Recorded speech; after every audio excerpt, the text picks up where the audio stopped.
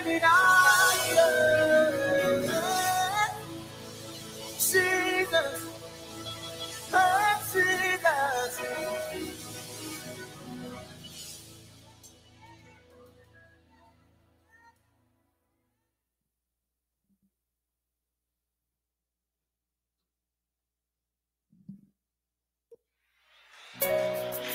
Can we go ahead and work our faith tonight? Turn to your neighbor and say, neighbor, God is able. Ah, yeah, I feel it already. Exceedingly, abundantly, above all we could ask or think, according to the power that worketh in you. You see, God is able to do just what He said He would do. Do I have any witnesses? Yeah. He's gonna fulfill every promise to you. Nah. So don't give up on God, 'cause He won't give up on you. Squeeze out, easy, yeah. If you believe it, scream it and say, He's able. He's able. I need everybody one time, all over the room screaming, God is able. God is able to do just what He said. Just what He said. He's gonna fulfill. He's gonna fulfill every promise. So don't give up on God. Don't give up on God. 'Cause He won't give up. Here we go. So come on, I need some victorious people out there screaming and saying, He's able. Just one more time, screaming all over the place and say, God is able. God is able to do just what He said. It's not a man that keeps the light. It's gonna fulfill. He's gonna fulfill every promise. Every promise. Don't give up on God. Don't give up on God. 'Cause He won't give up. He's able. If you believe it, scream it out loud. Say He's able. I need everybody to turn into your prophet, and we gonna prophesy like we say.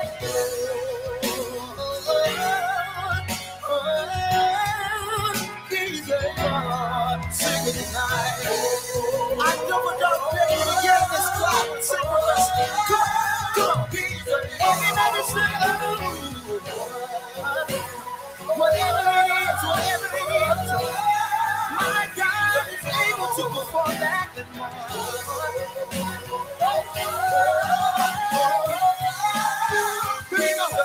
Everybody proclaim that He's able. He's able. My God is able. I said Jesus is. I said Jesus is. I said Jesus is.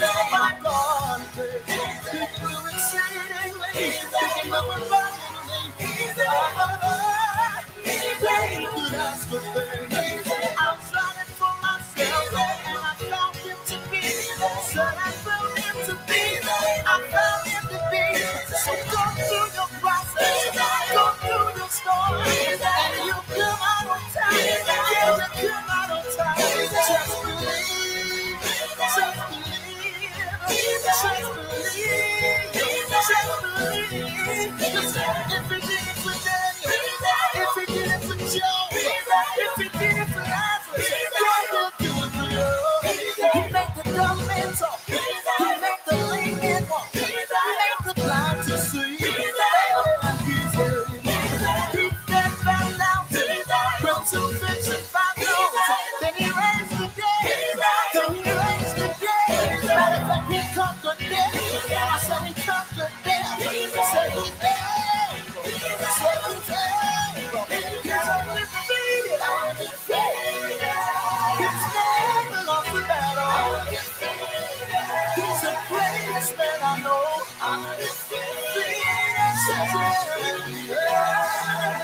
encourage myself? I know that you're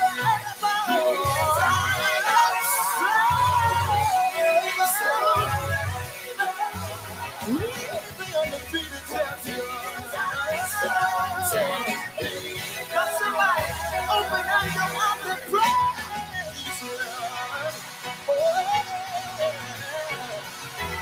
You want to bless him right now because you know that he's able. He's able, he's able. He's able, he's able. You want to know how I know? Because he's undefeated. Undefeated. There ain't no record of defeat, no. He's never lost the case. No,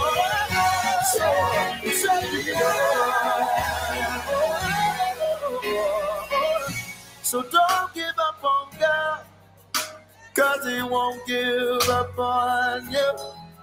No, don't give up on God, cause he won't give up on you. Say it tonight, don't give up on God, cause he won't give up on you. I don't give up on God, please, I notice you cause he won't give up on you. I need you to do me a favor. Go find 5 people and tell them that God's able. Come on, come on, come on, come on, come on, come on.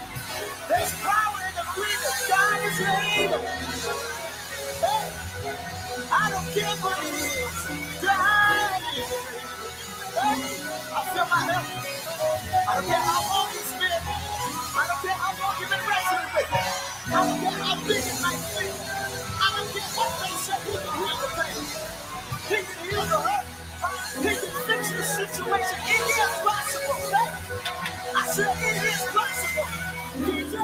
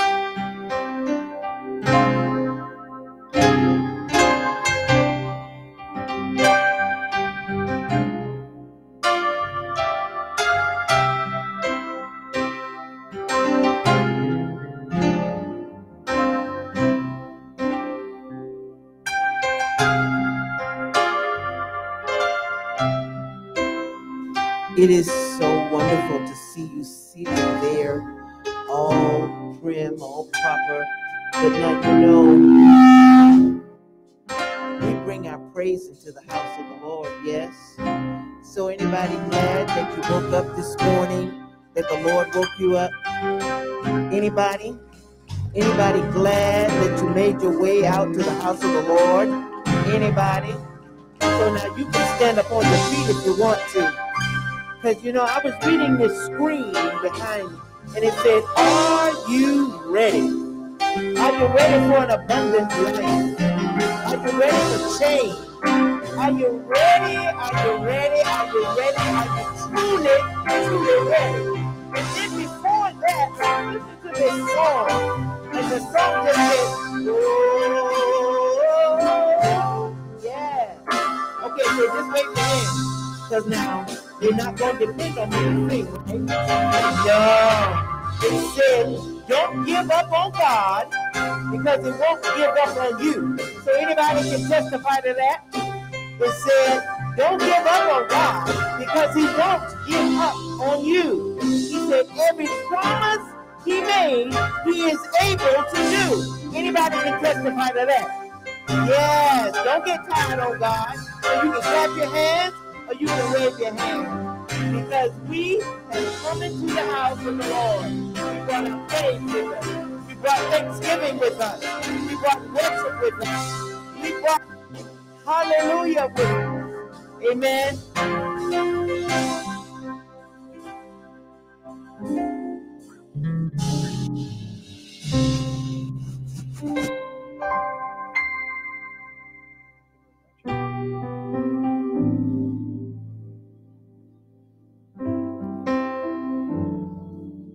Good morning, Bible Base. Will you bow your heads with me, please? Heavenly Father, we come before you this morning, thanking you and blessing you and praising you, Lord, for your love, for your mercy, for your grace, for the abundance of blessings you continue to pour out upon us. Lord, we thank you for watching over us through the night and bringing us to another day. And we thank you, Lord, for blessing us to be in the house of prayer one more time. Lord, we thank you for blessing us to know that you are God. And we thank you, Lord, for blessing us to be your saints, your servants, your sons and your daughters. Lord, and we ask you, please continue to be with us, bless us, strengthen us, guide us, cause your face to shine upon us, and help us, dear Heavenly Father, to glorify you. Lord, we ask special blessing and prayers for all that you've assigned to Bible-based Fellowship Church of Temple Terrace. We ask special blessing and prayers on our pastor, Pastor Earl Mason and his family, for each member, each man, each woman, each boy, each girl, each family, each individual. Thank you, Lord, for all you've done for us and all that you do for us. And help us, my Heavenly Father, as we go into worship this morning, that we bless you as you would have us bless you, that we praise you as you would have us praise you, that we worship you as you would have us worship you. And help us, Lord, to always bless and praise your holy name. Thank you for all you've done and all that you do. Help us to always glorify you. It's in Jesus' name we pray. Amen.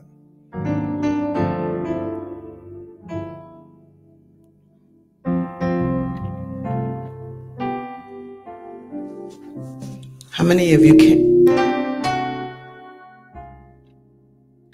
you came for the word of God?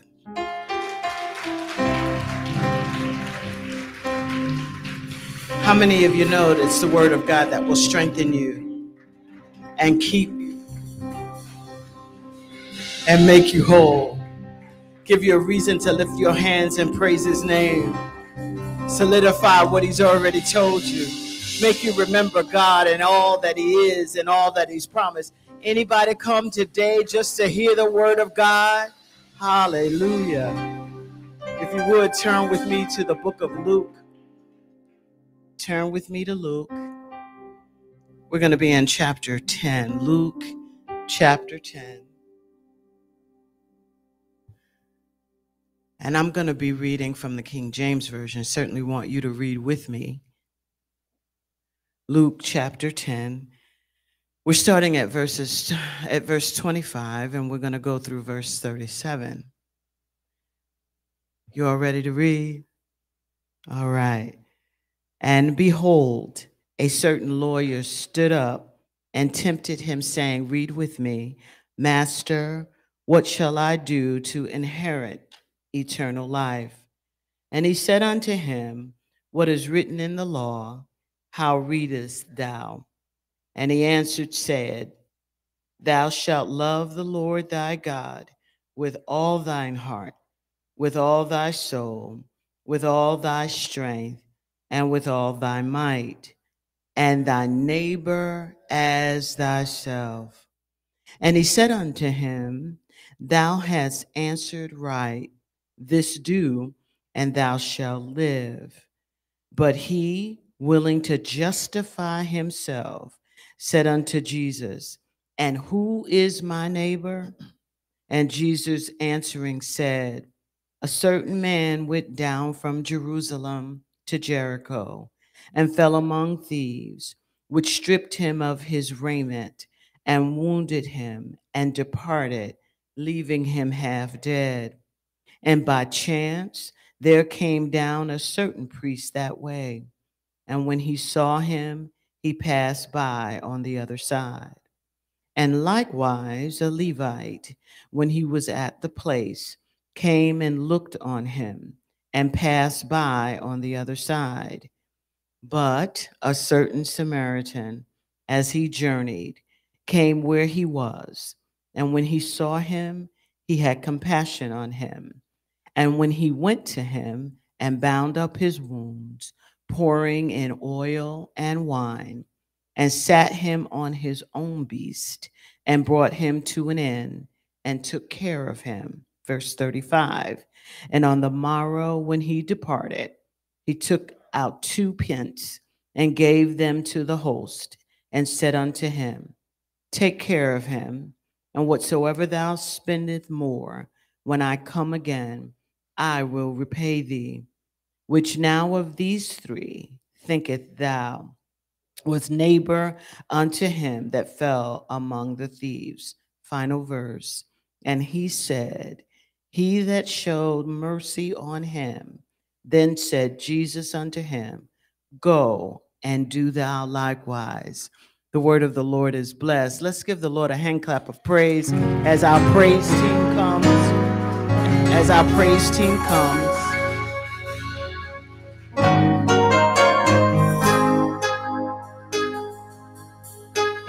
Who can do better than that? Has God been good to you? Come on, you can do better than that.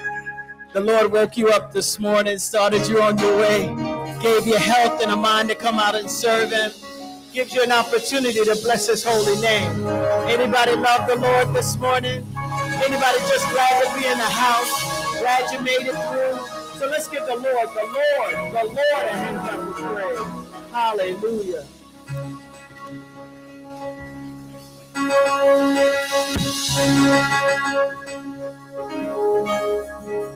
Praise the Lord, praise the Lord, praise the Lord.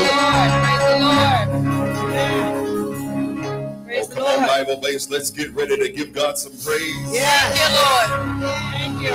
You want to enter into his gates with thanksgiving and into his courts with praise, and be thankful unto him and bless his name. For our God is good, he's excellent, he's wonderful, and he's mighty. Come on and bless him.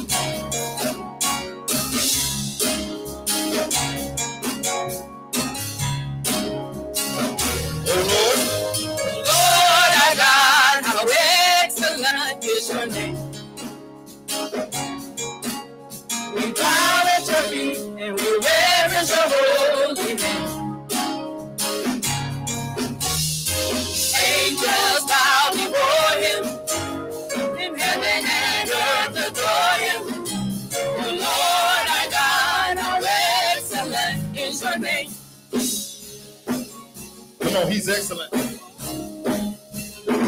Oh Lord. Oh Lord, our God, how excellent is your name. We bow before you and we reverence your holy name. Angels bow. Angels bow before you. In heaven and earth adore you. Oh Lord, our God, how excellent is your name. Come on, we're going to take it up with it.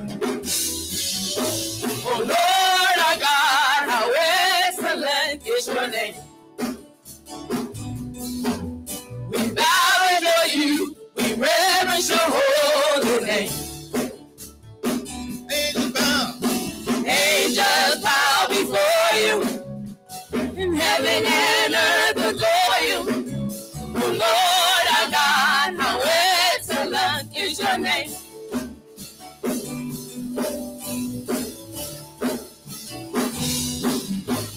Oh my God, how excellent is your name. We bow before you and we reverence your holy name. Angels bow before you.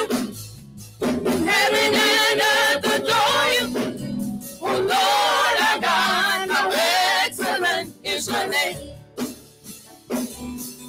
We're going to take it up again. Oh Lord, our God. name. We bow before you, we reverence your holy name. Angels bow before you, heaven and earth adore you. Angels bow before you, heaven and earth adore you. Angels bow before you, heaven and earth adore you. Oh Lord our God, how excellent. Holy, holy, holy, holy. Oh Lord our God, how excellent. Holy, holy. Oh Lord our God, how excellent. Holy, holy. One more time. Oh Lord our God, how excellent. Holy, holy. Angels bow before you, and heaven and earth adore you. Oh Lord our God, how excellent. Holy, holy, right. Holy, holy.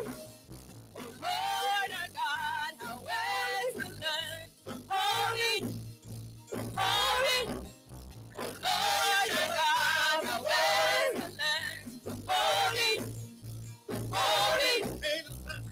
Angels bow before you, heaven and earth adore you.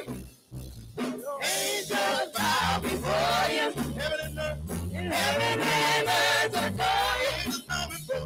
Angels bow before you, and heaven and earth adore you. Angels bow before you, and heaven and earth adore you. Oh Lord our God, how excellent is your name. Amen. Hallelujah. Hallelujah. Come on and bless it. If the angels can bow before him, if heaven and earth can adore him, then you ought to so enough be able to open up your mouth and give him praise. Hallelujah. He's worthy. Hallelujah. Yes.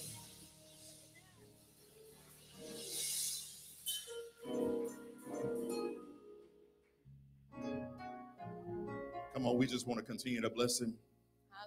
Hallelujah. Thank you, Lord. Yes. Awesome God. Awesome God.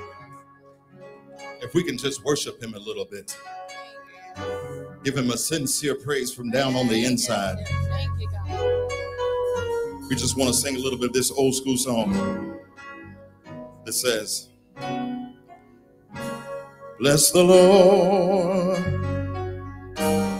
oh my soul, and all that is within me, bless his holy,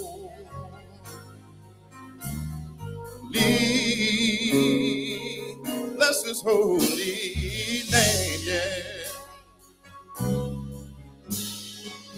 Come on, can everybody sing a little bit of it? Bless the Lord. Bless the Lord, oh my soul, and all that is within me. Bless his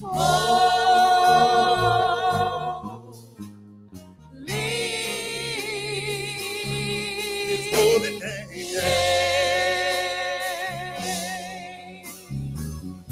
come on, say it one more time. Bless the Lord. Bless the Lord, oh my soul, and all that is within me. Bless his holy name.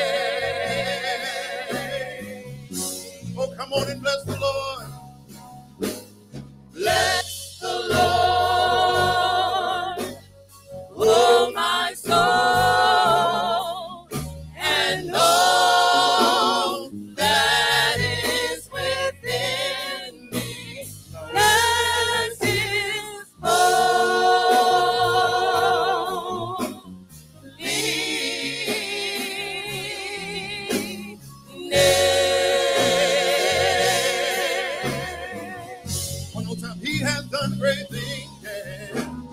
He has done great things. He has done great things. He has done great things. Bless his holy name.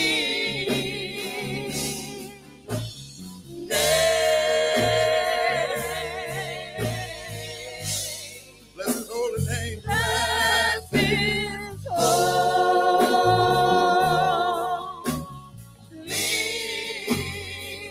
His holy name.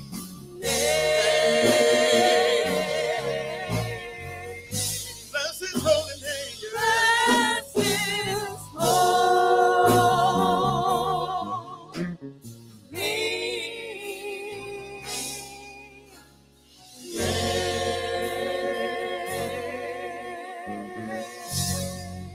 Hallelujah. Come on, bless him. Hallelujah.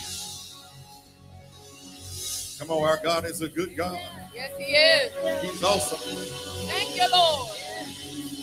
Bless your Thank name. you, Jesus.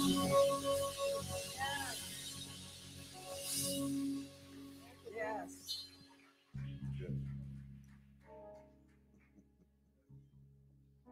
So we came to worship him, right? Anybody got a reason to bless his holy name? Come on, y'all. He's holy. He's our God. He saved us and set us free and did everything that we needed to be saved and right back into the household of praise. Let's bless his holy name. Hallelujah. Hallelujah. I want to take a moment at this time, and if you're visiting with us for the first time, would you please raise your hand? At least raise your hand. Raise your hand. Bless you, my dear. Thank you so much for coming to visit us at the Bible-Based Fellowship Church of Temple Terrace.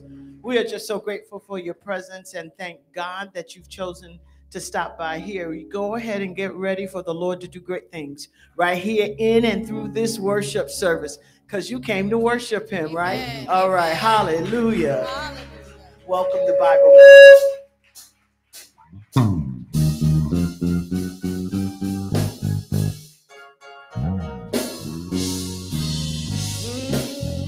Welcome to Bible Bay. His spirit dwells in this place. Come into the house of the Lord. As we welcome you today, we hope that you will stay. What an awesome experience. What an awesome experience. What an awesome experience at Bible Bay. Welcome to Bible Bay. His spirit dwells in this place. Come into the house of the Lord. As we welcome you today, we hope that you will stay.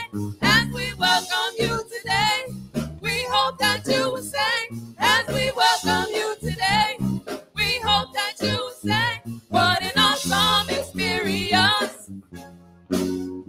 What an awesome experience. What an awesome experience at Bible Bay. Hallelujah. We have this wonderful vision statement at the Bible-Based Fellowship Church of Temple Terrace. We want to share that with you at this moment so that you know what the Lord is doing in and through this assembly right now. So let's recite the Bible-Based vision statement together.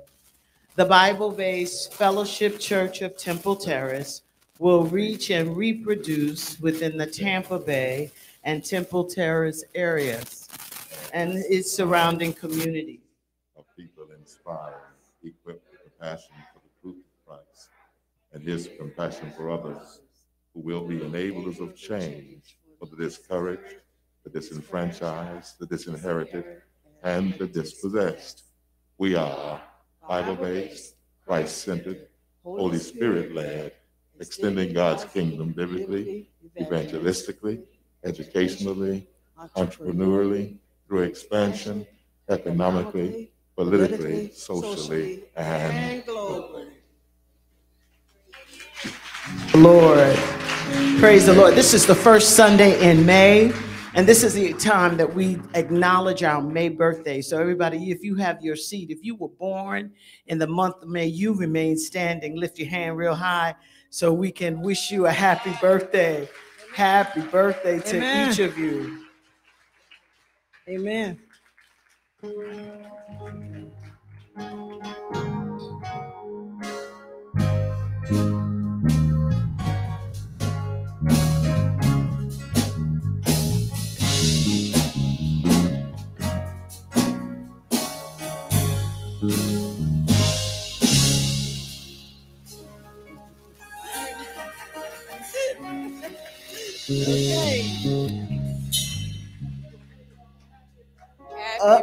Sound like Dr. Jenny gonna sing happy birthday. Birthday, happy birthday to you. Happy birthday, happy birthday to you. Happy birthday, happy. Come on, y'all. Birthday. Y'all been out long enough. Happy birthday. Happy birthday. Oh, happy Happy birthday to ya. Happy birthday to ya. Happy birthday.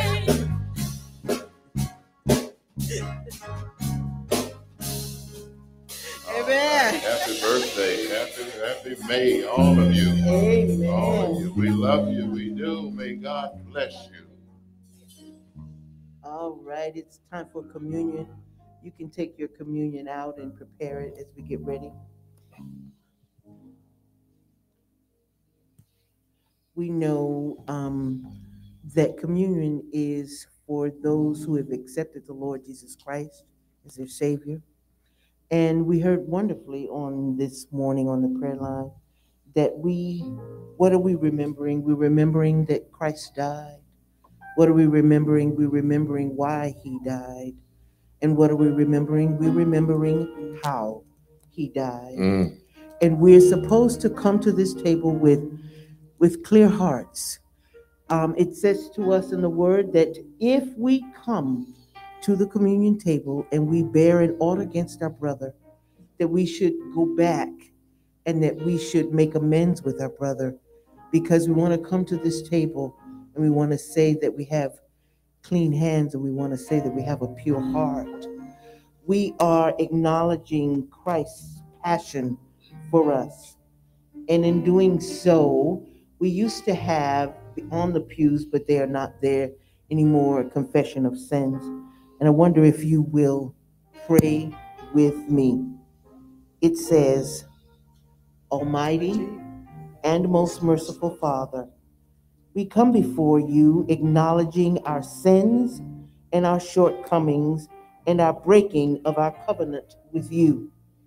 Not only have we done things we ought not to have done, said things we ought not to have said, left undone so many things we ought to have done, and been silent when we should have witnessed for you. Not only are we guilty of that, O Lord, but we have also closed our eyes and pretended not to see the injustices, the racism, and the evil which pervade our everyday lives.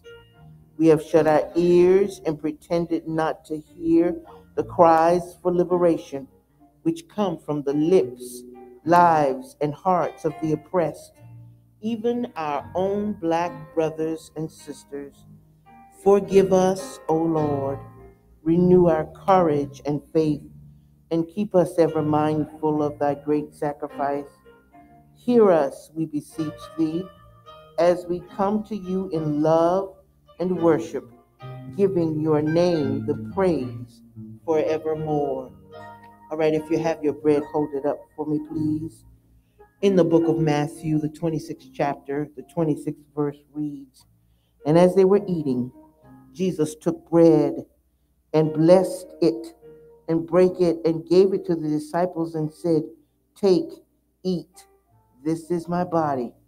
So let us eat together."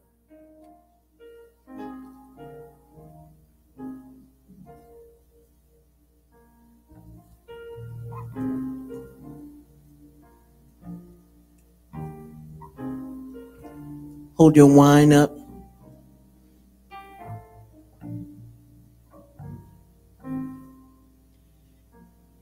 It says, "And he took the cup and gave thanks, and he gave it to them, saying, 'Drink ye all of it, for this is my blood of the New Testament, which is shed for many for the remissions of sins.'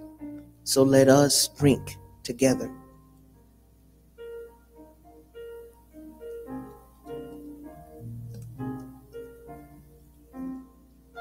Now, we were told this morning, if you were on our morning manna line, that the bread that we ate and the wine that we drink, they were representatives of the memorial of Jesus Christ, of his passion for us. We know that when the scripture says when they departed their place, that they sang a hymn, but we're on the other side of resurrection, and the hymn that we sing is joyful. The song that we sing says that we serve a risen Savior, and he's in the world today, and he lives within us. So let us sing together.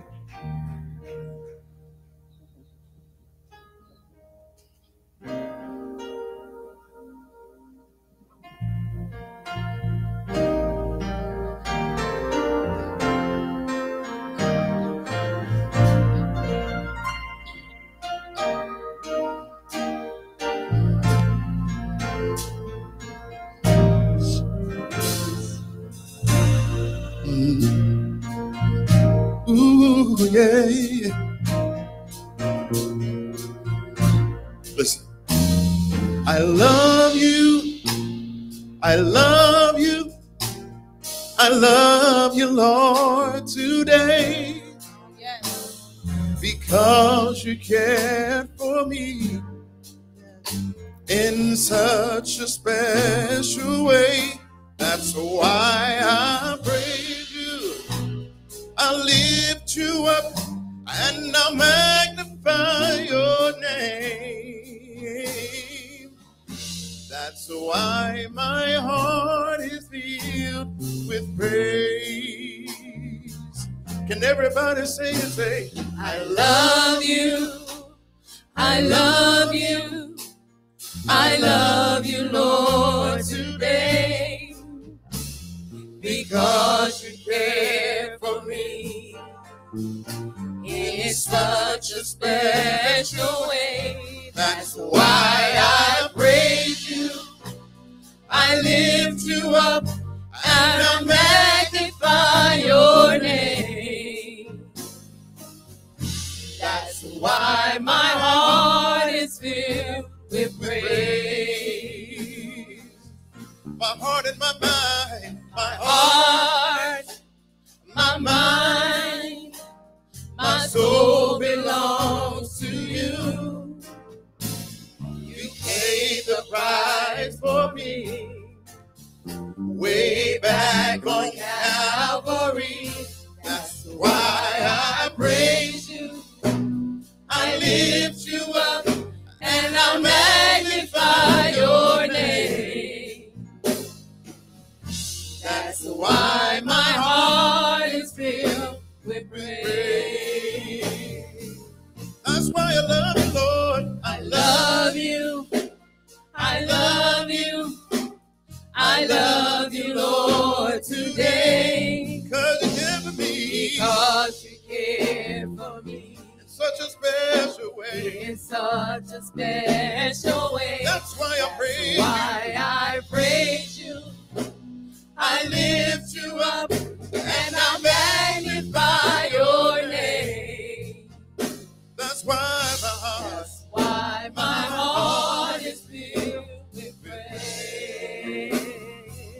my heart and my mind. My heart, my mind, my soul belongs to you. You paid the price for me. Pay the price for me. Way back on Calvary. Yeah. Back on Calvary. That's why I love you. Why I praise you. I lift you And up. I Magnify your name.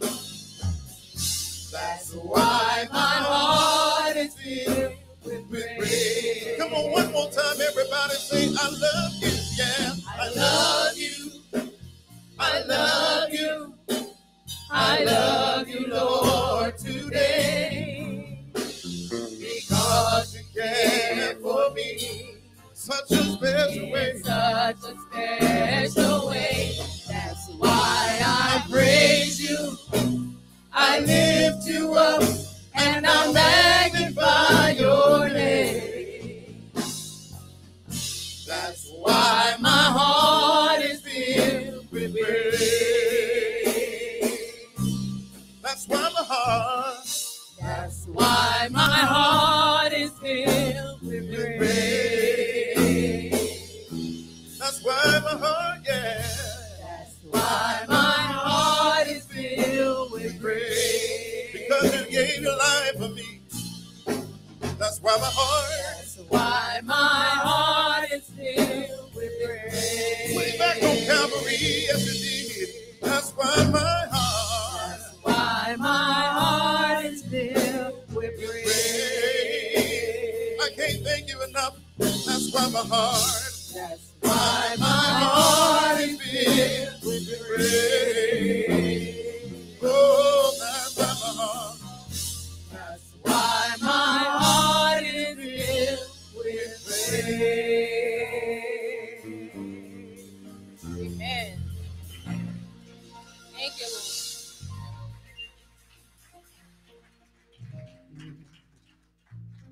Amen, amen, amen.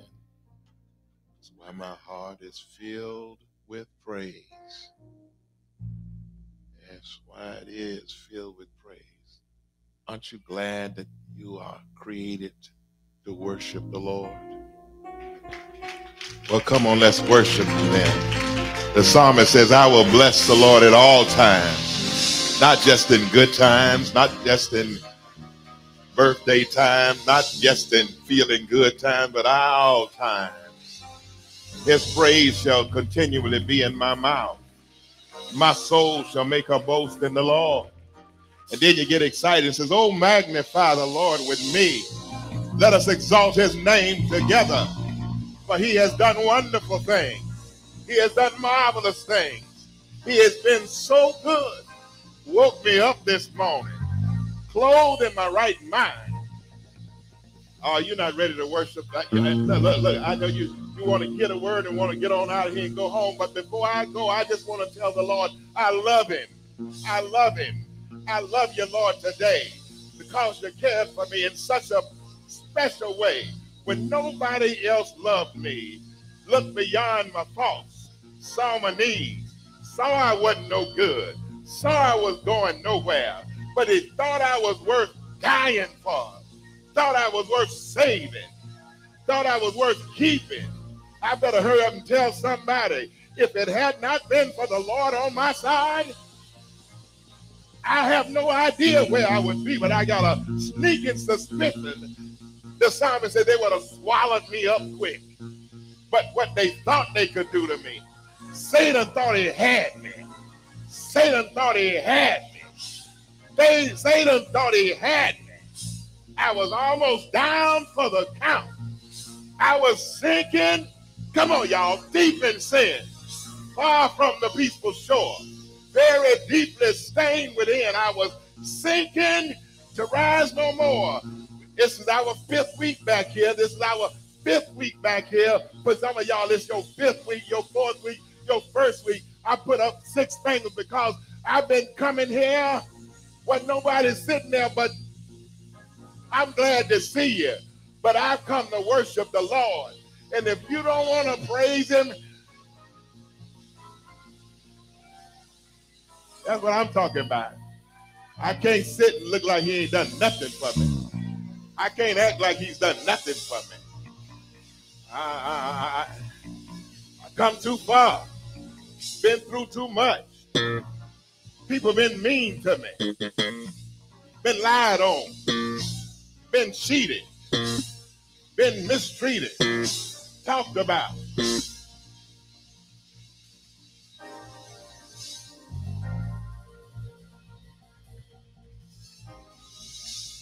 I am so tired of racing in and racing out.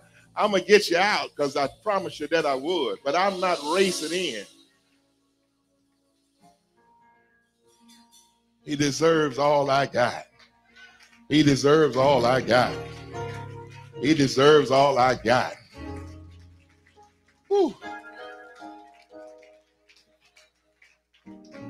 Y'all be sure and keep those masks on, but don't pass out. Wear your mask, wear your mask, wear your mask, but don't pass out. We'll be out in a moment. I want to finish having church anniversary if I can. I couldn't finish last week, so I've come back with a Luke chapter 10 here. I hope you read it. I hope you heard it. And I hope you will read it, because this is a very familiar passage of scripture to some. It may be brand new to you. But I started talking last week about how great our church is already, but how God is calling us to make this great church greater. And we need to talk about how to do that. We're going to talk about the church on 46th Street. You know, we can talk about the Jericho Road, and we will. But this text is about the church on 46th Street. That God is calling for us to present ourselves as a new you in 2022. And I'm on it. I'm on it. How about you? I'm on it. I'm on it. And John, or whoever wrote the book of Revelation, says he maketh all things new. And so what I hope that you, those of you who are note takers, I hope you will take into consideration today that the church on 46th Street, in order to be the greater church that God wants her to be, number one, that this church will respond to the needs of exploited humanity. Secondly, that in order to make this great church greater, this church on 46th Street will repair the wounds of avoided victims. I was in the barbershop this morning, and they had on the TV, they were talking about human trafficking, and they were talking about how teenagers are being smuggled and sold. And it just pierced me so deeply, because as I was preparing for this message, inside this message, I had an insertion about human trafficking. And to see the number of arrests that have been made in 2020 and 2021 of people smuggling our children, selling our children, it's no wonder that Bible-based Fellowship Church of Temple Terrace cannot remain the church she has always been. It's a great church. I go on record to say that this church is a great church. But we need to concentrate on how to make this great church greater. And one of the things I've already told you we've got to do is that we've got to respond to the needs of exploited humanity. And then secondly, we have got to repair the wounds of avoided victims. And then thirdly, my dear sister, the church on 46th Street, in order to be a greater church, to be the new church that she has to be, will reconcile the differences of segregated, discriminated culture. You heard it in our vision statement.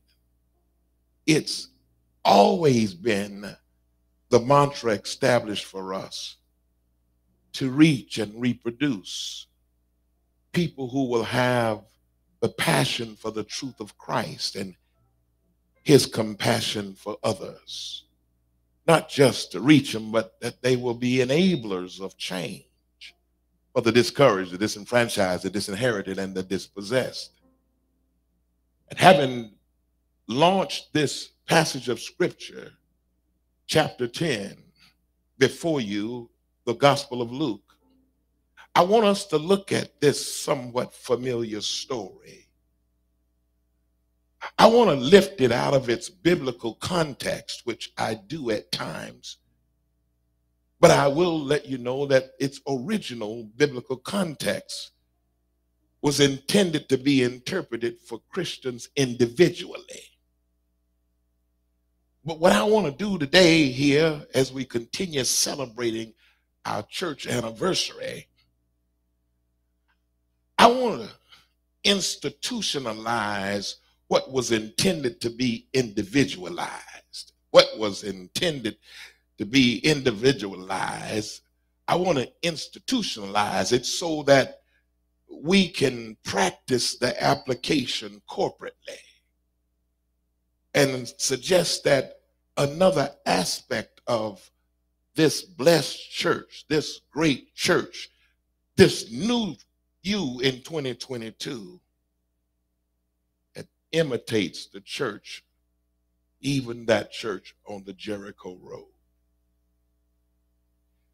I want to take this Good Samaritan, we call him, and turn his attitude and ideas into a corporate institution of the church and call his actions the church on 46th Street. I hope you'll pray with me, because that's all I'm going to be talking about. This story was given in response to a lawyer's second question. He asked Jesus. He was a little sharpshooter. This is his second question being answered. I'll tell you about the first question in a moment. But he was trying to trick Jesus. He was trying to trap Jesus. He was trying to tempt Jesus. Yeah, he's an expert himself in Old Testament law. He was both a lawyer and a scribe. His purpose was purely and solely to tempt Jesus, or to put Jesus to test, in a sense. And he no doubt hoped that Jesus would fail the test. This man and his kind, however, were jurists rather than theologians. He is the type of person common enough in scholastic circles, what we now call academia, who like to trap people with subtle arguments. Stay there, stay there. Don't try to read it now, it's too late. But if you catch me, I'm in verse 25 already, because he asked Jesus his first question in verse 25. Did you see it? Jesus says, "And behold, a certain lawyer stood up and tempted Jesus, saying, Master, what shall I do to inherit eternal life?" It was expected that rabbis would discuss theological matters in public, and the question this lawyer asked was one that was often debated by the Jews. And I had to tell him it was a good question. It was a good question, but it had a bad motive, because the lawyer hoped to trap the Lord. You ever seen folk like that? Try to trap the preacher, try to trap the teacher. Jesus threw the man's question back to him. Says, you supposed to know the law. What does the law say? What is written in the law? How readest thou? If something has to be done, Mr. Lawyer, to acquire eternal life, then surely the law is the place to go. So Jesus sent the man back to the law, not because the law saves us. Paul straightens that out early in Galatians chapters 2 and 3, but because the law is a school teacher, the law is a schoolmaster. The law was to teach us or show us or lead us in such a way to show us that we need to be saved. There can be no real conversion without conviction. And the law is what God uses to convict sinners. The lawyer, being smooth-tongued, tossed two key passages from the Mosaic legislation back to Jesus. Listen at what he said. You know what the law says, Rabbi. Thou shalt love the Lord thy God with all thy heart and with all thy soul and with all thy strength and with all thy mind, and thy neighbor as thyself. He borrows that from Leviticus 19 and Deuteronomy chapter 6 verse 5. Listen at it again because you didn't catch it. He wanted to know what the law has to say about doing. So in the EBM rendering, you would read it like this. Thou shalt do this.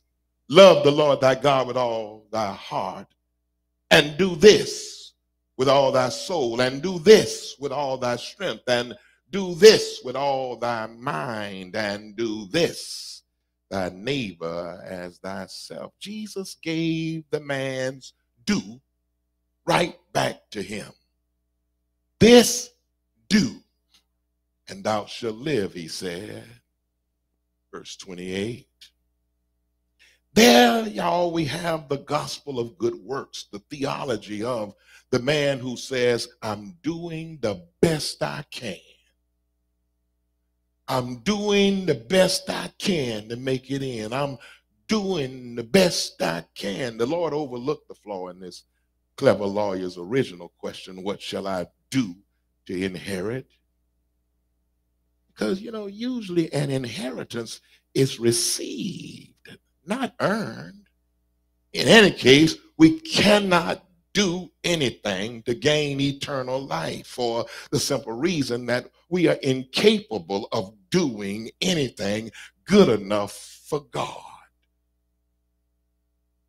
We are incapable of doing good enough for God. You don't have to take my word, jot it down. Paul said it like this in Romans chapter 3, verses 9, 10. Well, you read it because you're not going to take my word. Read Romans chapter 3, verses 9 through 20. Deacon White, you're on my mind. The two passages that the lawyer quoted prove man's incompetence to produce anything good enough for God. Why come that? Because nobody but Jesus ever loved God with all his heart. Nobody but Jesus ever loved God with all his mind. Nobody but Jesus ever loved God with all his soul. Nobody but Jesus ever loved God with all his strength. No one but Jesus ever loved his neighbor as himself. Nobody has ever done the best he could. People who imagine that works is the way to heaven, they stand condemned by their own religion. The first question, what must I do to inherit eternal life? Luke chapter 10, verse 25 through 28. The further question, Luke chapter 10, verse 29 through 37. By this time, the lawyer was no doubt beginning to wish that he had never tried to trap Jesus. He tried to confuse the issue, willing to justify himself, something most people try to do when they are driven into a corner. So the lawyer asked another question. Who is my neighbor? Rather than answer the lawyer's pettifogging, small and insignificant arguing question, the Lord told him this story. And you theologues may say that this is a parable. I don't know, Carla, if it's a parable or not, because Jesus didn't say it was a parable. I'll be back to that in a minute, because you know I'm always handing you something on a silver platter and you don't know whether to take it or not. Jesus tells the man this story. I believe that this was a true story. I believe that this account could really have happened. I'll tell you why. Listen to it. This is the way Jesus told it, forcing the man to answer a much more pointed question. Am I a neighbor? Notice the scribe gave the right answer, but he would not apply it personally to himself and admit his own lack of love for both God and his neighbor. So instead of being justified by throwing himself on the mercy of God, he tried to justify himself and wiggle out of his predicament. He used that old debating tactic, another legal approach. Define your terms. What does it mean, neighbor? What does neighbor mean? What do you mean by neighbor, Jesus? Who is my neighbor? So he raised this, I'm going to use Dr. Jenny's word, this incredible, provocative question, trying again to trick Jesus. Who is my neighbor? The reason why he asked this question is because he was losing the argument hands down, and he wanted to shift the focus. He had started out talking about eternal life. Now he shifts the focus over to who is my neighbor. See, in those days, the religious leaders spent a lot of time drawing lines, like DeSantis is trying to draw lines over here to make sure that over here you don't have drawing lines. It's not a new thing. You got to read your Bible. They spent a lot of time drawing lines because they were more interested in limiting their neighborliness than they were in loving or defining their neighborliness. So they drew lines of distinction.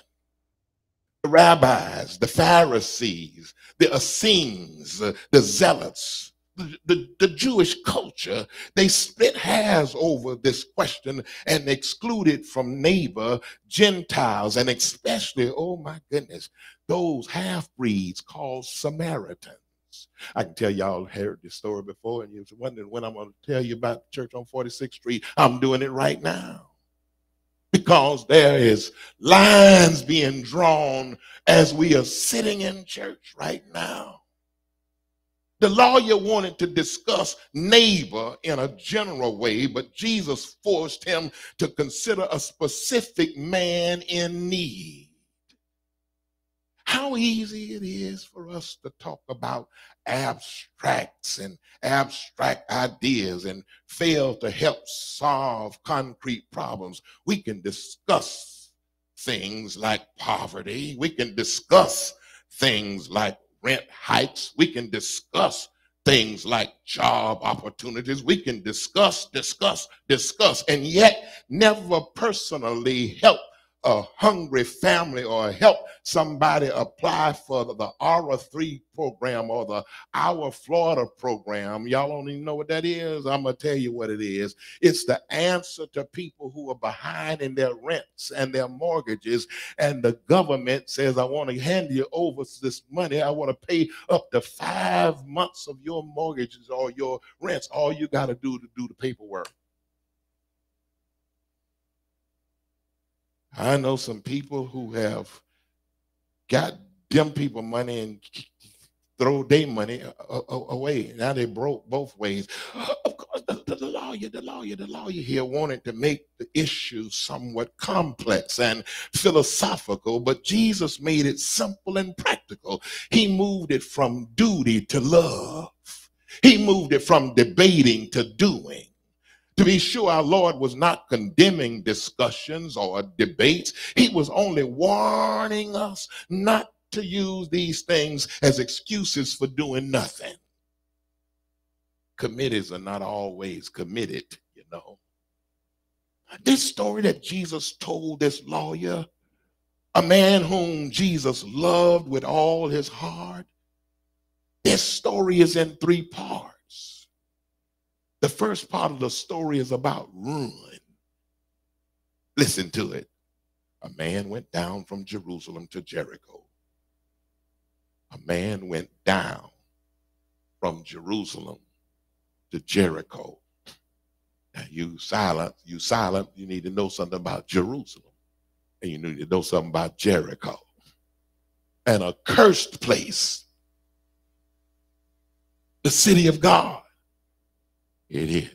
A man went down from the city of God to an accursed place. He fell among thieves. Thieves who stripped him. Thieves who wounded him. Thieves who left him half dead. Y'all are going to get this because it ain't like it used to be. I can't preach all Sunday morning into the lunch hour. You're going to get this. A man, Jesus tells the lawyer this story. A man he fell down. Now, I happen to have been on this street. I've been on the Jericho Road. I literally, physically have been on the Jericho Road. And it is scary. I'm serious. It's scary. It's scary where it is. It's scary how it is. It's scary because you already know that it's easy for people to come out and grab you, beat you up, leave you there. Now, strangely enough, when we were there, tourists, you know how we are. We want to take a picture of everything. We want to go where the tour guide tell you don't go. We want to do things.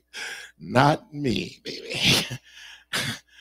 I stay as closest to the tour guide as I could. You say don't do that? Okay.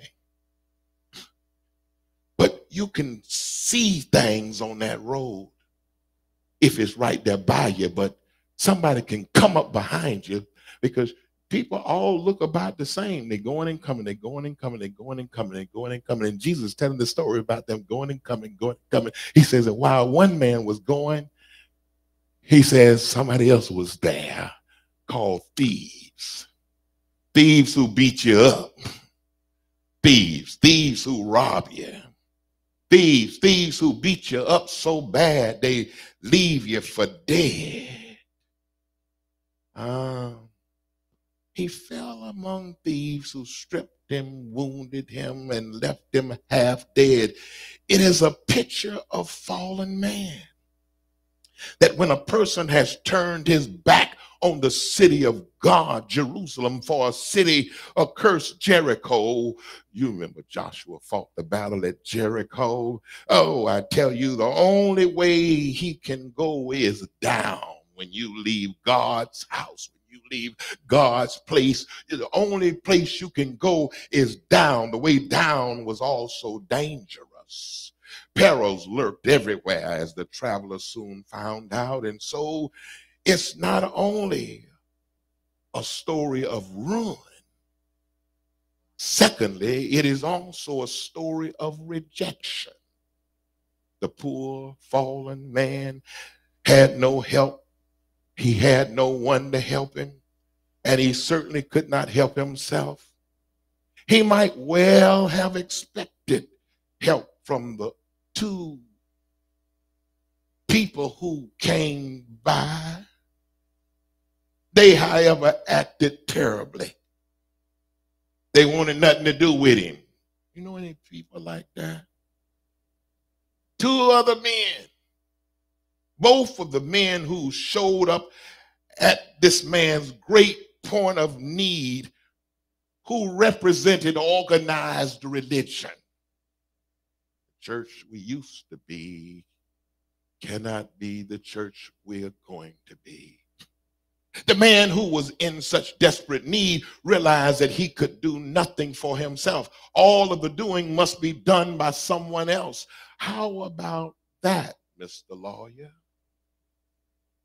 Jesus did not say that this story was a parable, so I don't either. It could well be the report of an actual occurrence. Challenge the teacher.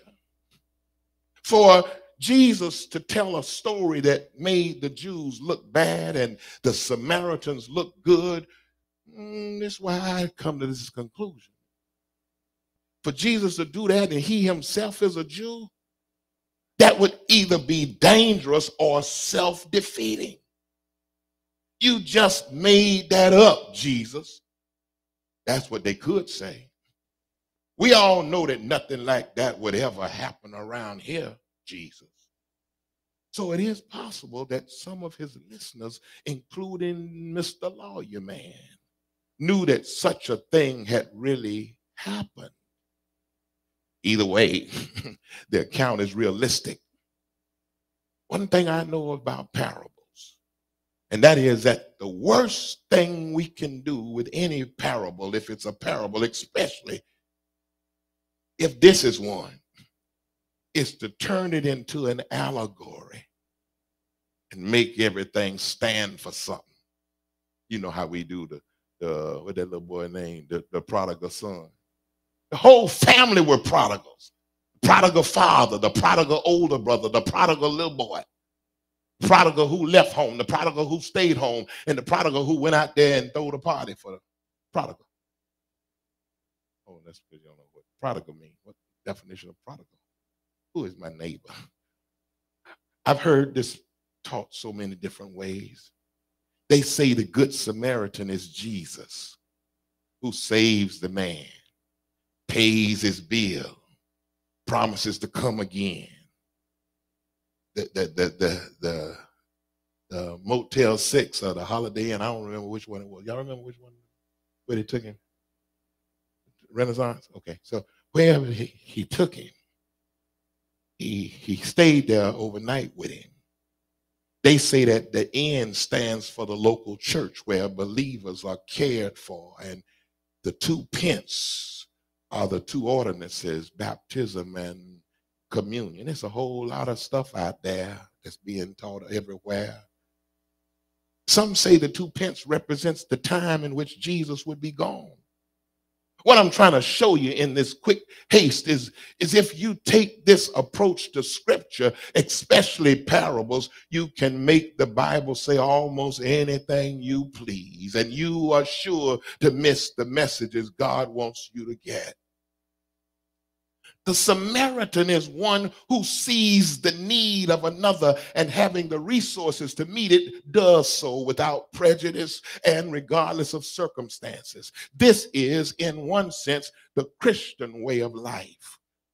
What Jesus did is he took the lawyer's question and turned it into an opportunity to teach an eternal and invaluable lesson. It is a sermon in a sentence. Your relationship with God must dictate your relationship with your fellow man. I'll say it as loud as I can without bursting your ears. Is what you think about God ought to dictate what you think about everything else. Your relationship with God ought to speak volumes about how you treat your fellow man.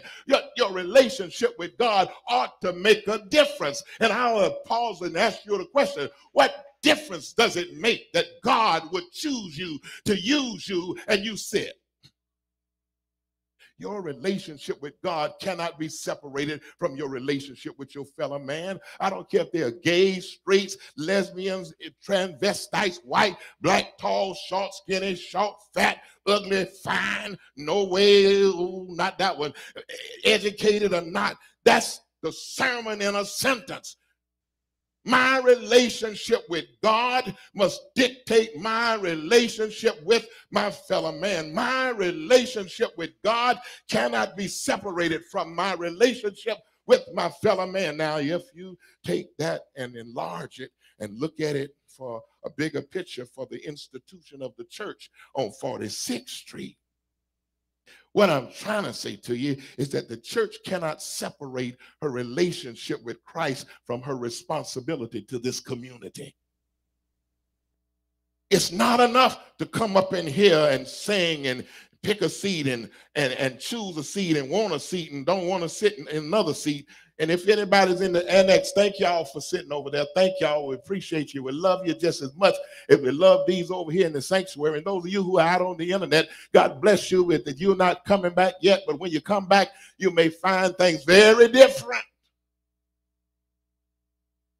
It's not enough to come up in here and sing and shout and have sermons. It's not enough to come up in here and praise God and pray to God and preach about God, because when you really worship God, not only does it make a difference in your life, it ought to make a difference in your life towards your fellow man. It ought to make a difference in your life. It ought to make a difference everywhere you turn, everywhere you go. It ought to make a difference in the community. How different is this community? Because this church is on 46th Street.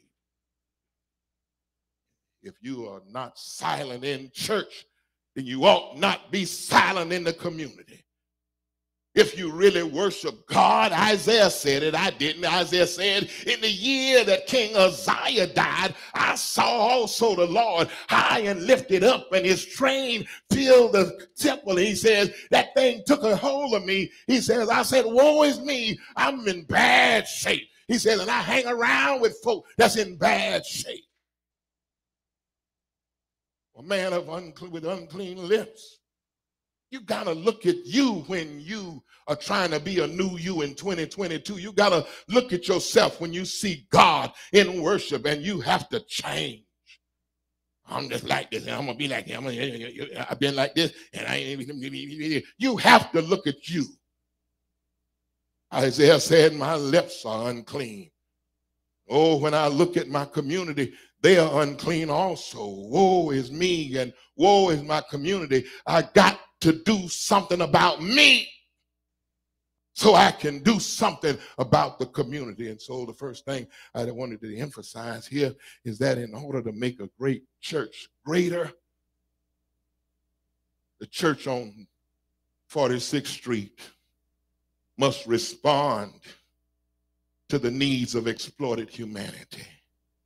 God blesses people who pay attention to human needs. The church on 46th Street must respond to the needs of exploited humanity. And I go on record to repeat something I've said every year since we've been Bible-based Fellowship Church of Temple Terrace. We have an awesome opportunity.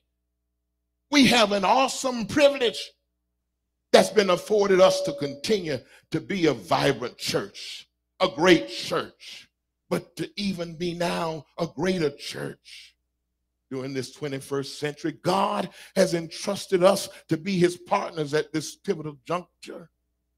His will being done on earth as it is in heaven, as we pursue all things new in 2022. What the church will look like and how it will perform in the next year or so greatly depends on how you and I allow God to use us. Mounting challenges in the form of rapid social, technological, economic, and environmental changes places great demands on the church. Add to these swift decline in moral consciousness and the rise of unbiblical belief systems and practices, and the picture becomes clearer.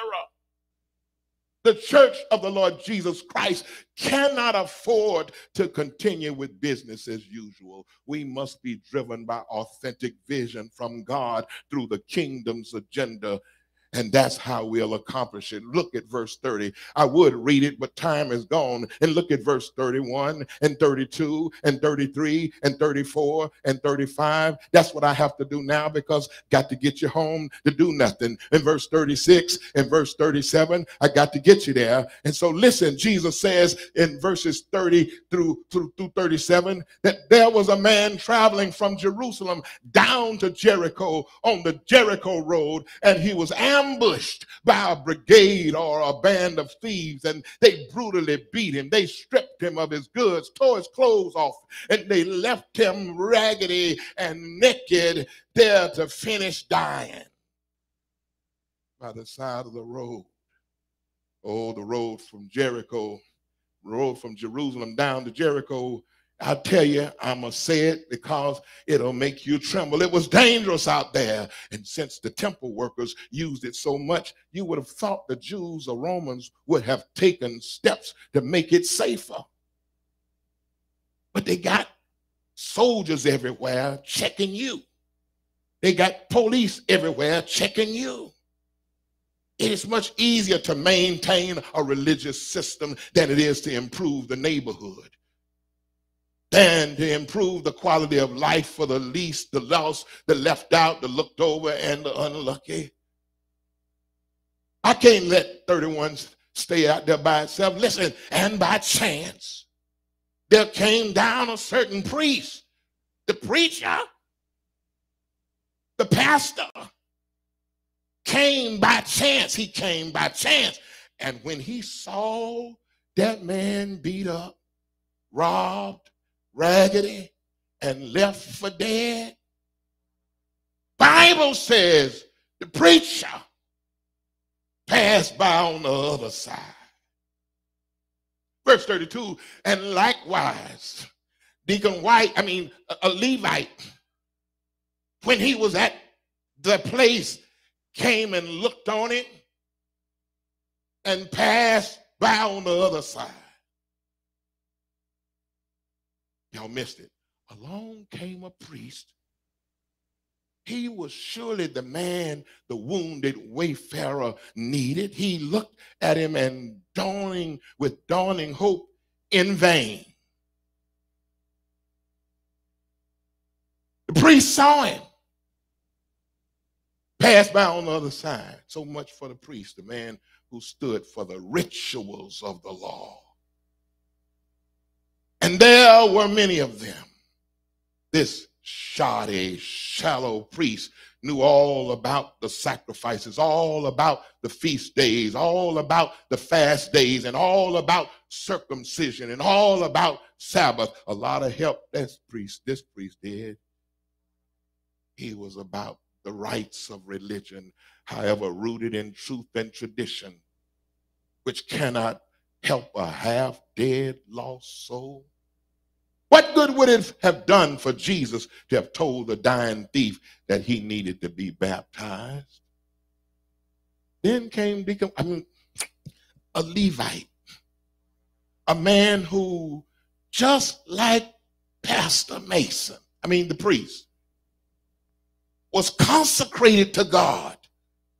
Likely enough, the lawyer who had challenged Jesus was a Levite. The Levite's great duty was to preserve the law of God from any form of dilution or attack, and to see that its requirements were kept, its precepts were properly administered, and it was passed on intact to posterity. In short, the Levite was concerned not so much with the rites of religion, but with the rules of religion. What good would it have done to tell this poor broken man to recite the 10 commandments, or even just the 2 commandments that the lawyer had recited to Jesus? In any case, the Levite wasn't no help. He crossed the road and took a look at this man, and then he did just like Reb, left him in his misery, concerned about the rites of religion, concerned about the rules of religion. Both of them passed by, left the man in the same shape he was in. Between the priest and Levite, it demonstrated the failure of rules and rites in organized religion to save us. they passed by.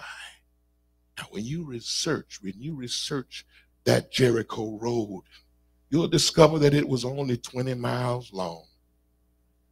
But I want to suggest to you today, as I race to my close, that its modern counterparts are longer than 20 miles. If the truth be told, they stretch around the whole world.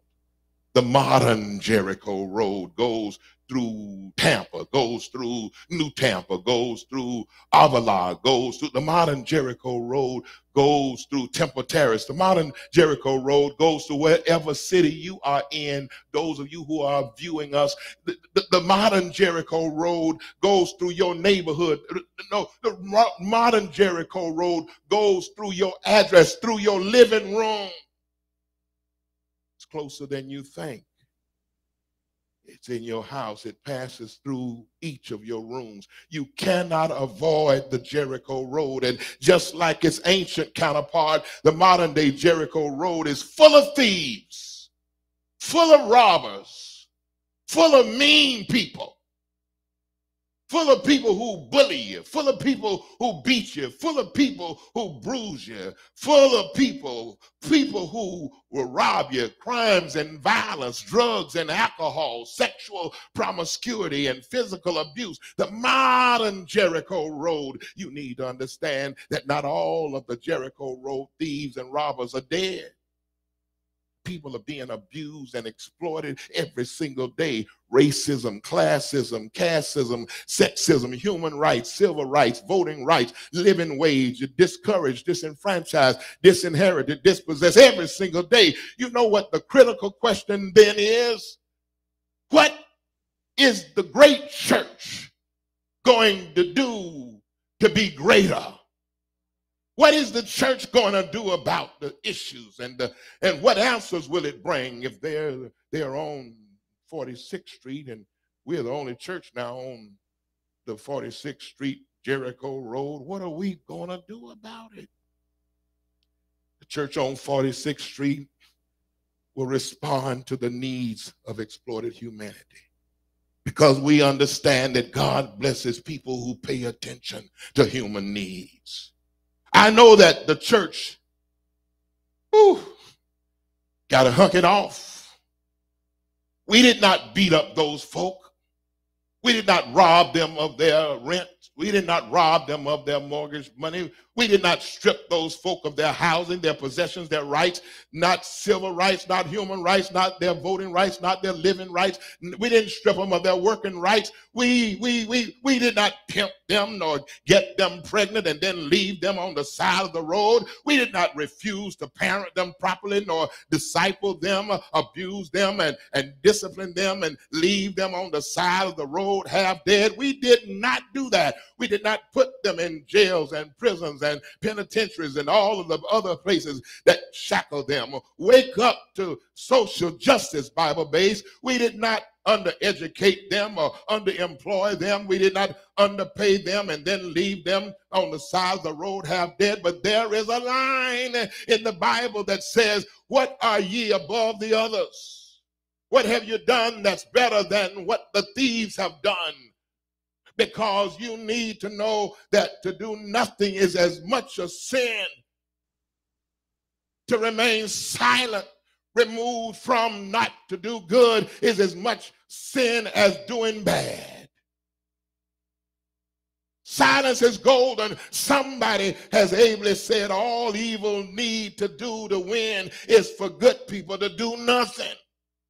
And I'm not so sure that we don't have some of those Jericho thieves around town here. I'm just not so sure. See, when they saw that man coming down the road, they did not see him as a human being. They did not see him as a creature made in the imago Dei, the image of God. They did not see him as some mother's child. They did not see him as some child's father. They did not see him as a husband of some wife. They did not see him as some significant contributor to society. They saw Medgar. They saw Trayvon. They saw Breonna Taylor. Police have killed over 1,500 African Americans since Michael Brown They didn't see no human being.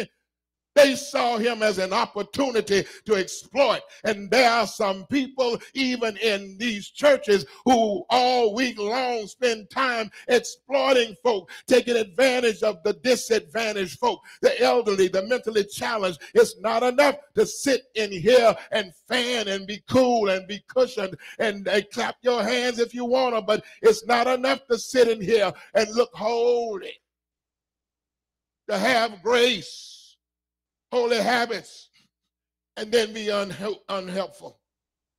And so, number one, the church on the 46th Street will respond to the needs of exploited humanity. Number two, we will repair the wounds of avoided victims. Why should such a great church become greater? Because God's name is at stake. We have to get involved because God's reputation is on the line. Somebody who is on the side of the road half dead, they're waiting for God to move, to touch, to heal, to deliver. They're waiting for somebody to come by and tell them that God sits high and looks low and feels and sees and cares. They're waiting for somebody to tell them to cast all their cares upon him, for he careth for them. They're waiting for somebody to come tell them that God loves them, and so do I. They're waiting for somebody to come and tell them, and my God shall supply all your needs according to his riches and glory by Christ Jesus. Somebody left on the side of the road, on the other side, exploited and avoided, in need. Those two professionals, the priest and the Levite, they looked, but they avoided the man. I ain't got no watch on. Can I tell y'all something? I'm going to tell you anyway. Sometimes it is more painful to be ignored or avoided than it is to be exploited. When you exploit me, you have to first identify me as somebody to be exploited. You have to at least grant me a sense of somebodyness to do evil unto me. But when you avoid me or you ignore me, you say that I don't exist. You say there's nothing relevant about me. You say I'm not a human being. To ignore me on my side of town, you ignore my neighborhood, you draw a line. All those digs and issues that are relevant to minorities, you say doesn't matter. You're not even saying I'm a fifth of a man. You're saying I am no man. Talking about we are living in a post-racial era. Phooey for you, and there is no more racism. Phooey for you. Listen, because I got a lot to say right here. There are so many Christians who act every day just like the priest, just like the Levite. Can you imagine can you imagine you avoiding, ignoring, neglecting, overlooking, passing by? I like to keep my glasses on because they don't let the camera see my bags. I got, well, shopping carts. There's some things grow up under there when you don't get enough sleep. But can you imagine? Well, you're going to be great when you learn how to admit your flaws. You're going to be all right. You're going to be all right when you learn how to be free enough to don't look like the decorated one. Ooh. Here's newsflash. God chose me just like I'm yours. Look, can I keep it, Fifi? Can I keep it real here? Has your religion made you too good for this world? Are you so heavenly minded until you are no earthly good? Most of us can think up excuses for the priest and Levite as they ignored the victim. Maybe we have used them ourselves. The priest had been serving God at the temple all week and was anxious to go home. Perhaps the bandits were still lurking in the vicinity and using the victim as bait. Why take a chance? Anyway, it was not his fault that the man was attacked. The road was busy, so somebody else was bound to come along and help the man. The priest left it to the Levite. I know Deke coming. And then Deke, the Levite, did what the priest did. Nothing. Such is the power of the bad example of a religious man. I think Jesus must have seen two levels of carelessness in those fellas. The priest, he just barely looked over at the man. He saw him, but he didn't go assist him in any way. He just looked at him and left him like he saw him, went on about his business. Every head bowed, every eye closed. I don't know. Maybe I'm going to start next week at 7:30. So I can get y'all out by this thing. The first half an hour by myself.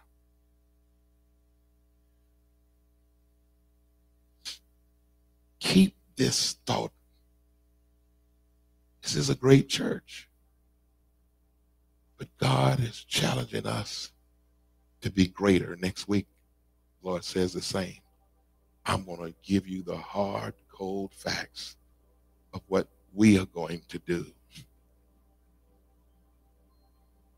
to be the different church, the greater church. Father in heaven, we thank you for this day. Thank you, Lord, for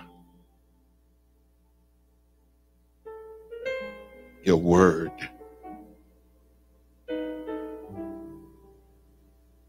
Perhaps, Lord, we'll have to listen to it again and again to get more of it. But we heard you. We must speak truth to power. We heard you. We must evidence our relationship with you in the community, because we understand that the plight of this community is inextricably tied to those of us who are in relationship with you. We want your name to be hallowed. And so we must be a greater church. We want your kingdom to be realized. And so we must make our relationship with you impact the community. We want your will to be done. Even now, Lord, in this moment of reflection, we ask that you would allow your spirit to convict the sinner, to convince the sinner, to comfort the sinner, convict the sinner of his state, convince the sinner of their need for you to be their Savior, and comfort them that you might convert them to be in your family. This we pray in Jesus' name. Amen. If you're here and you've never accepted Jesus Christ as your Savior, this would be the moment that It'll revolutionize everything else that you will ever have to deal with. If you're not a Christian, would you just stand where you are? I'm not going to ask you to do nothing but stand for the moment. Preacher, I'm not a sinner. I might be a sinner. Preacher, I am a sinner. If you're not sure, stand. Preacher, I might be saved and I might not. If that sounds like you, just stand. I want to have a word of prayer with you. I'm not going to eat you. I'm not going to bite you. I'm not going to do anything with you. I'm not going to come shouting over you and saying something you don't understand and I don't either. Preacher, no, I'm not saved. I'm not a Christian. I've never accepted Jesus Christ. Stand. I want to have a word of prayer with you. I promise you every word I'll say to you, it'll be in English. Preacher, I am saved, and I'm sure about that. I sense the Lord is leading me to unite with this church, be part of this church. I want to join today. I want to be a part of this church. If that's you, I want you to stand wherever you are. Stand wherever you are. Those of you who are in the overflow, you'll be there. There are some persons responsible for assisting us in this moment. They'll help you. They'll guide you. Those of you who are viewing us on the internet, the phone number that you read, the email addresses that you read, they will certainly bring you a response and a responsible person on the other end.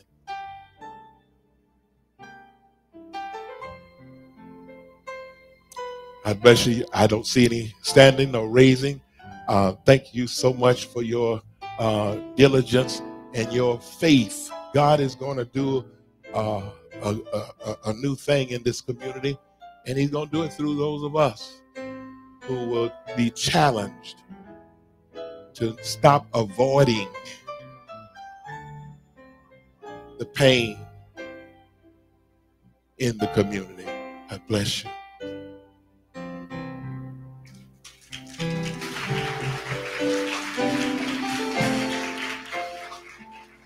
The church on 46th Street, you can give the Lord a better hand clap of praise than that. That's the promise of where we are and where we're going. We do bless the Lord today for his word, and we are thankful to God that what we're praying is that we're not just hearers of his word, but that we're doers also. And so we thank the Lord for our pastor. Let's bless the Lord for what the Lord is doing in and through him. 24 years of this church being in existence, 24 years with the same leader. Listen, y'all, that is a blessing from the Lord.